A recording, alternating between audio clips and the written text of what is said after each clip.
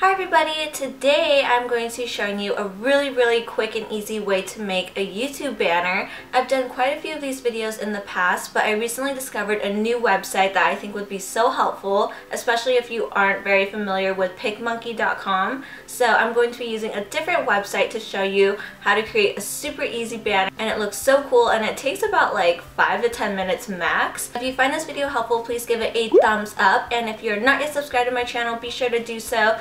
And I'll see you at the end of this video. First, you want to open your web browser, whichever one that may be, so Google Chrome, which I'm using, or you can use Safari, Internet Explorer, the list goes on. And you want to search photojet.com with an F. I'll also link it down below if it's easier for you, but you should come on this website and it looks like this. So we're going to click on the Get Started for Creative Collage setting. There's Classic Collage and then there's the Creative one. So you just want to click on that and then you'll end up on this page right here. And where it says Social Media, you can click on YouTube cover. This is awesome because it's already like the template that you would usually download from YouTube, but you don't have to because it's already on the website for you. And they have a bunch of different templates, as you can see right here. You can just go and click through them and see which one you like.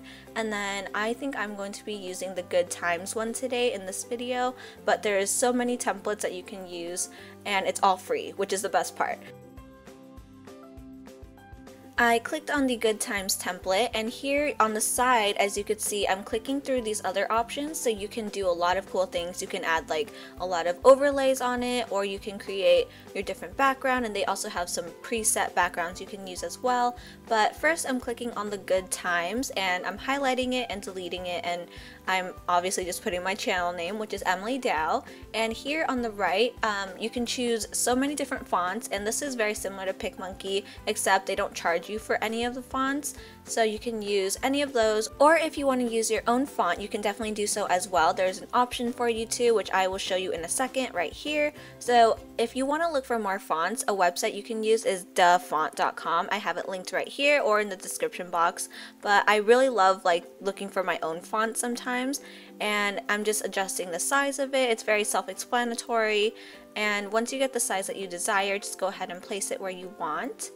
Now I'm just going to quickly show you the other settings that they offer. So one of them is that you can fix the opacity of the font, so whether you want it really opaque or really just like faded almost. And then you can also outline your font, which is just directly outside of your font, as you can see. And then the difference between that and glow is that glow goes outside of the outline, and also it's more of like a highlighter effect, so it's not as opaque. But you can do one or the other, you can do both, it's totally up to you. Just go ahead and play with the settings and see what you like. After that, if you want to add more text, you can go ahead and do so. If not, you can just press the trash can button and it deletes the little bottom row that you just saw. And then now let's move on to the background. So they have a few that are already preset for you. And I was clicking through some of these, and first you have to like click that little trash can button so you can see what these other backgrounds look like.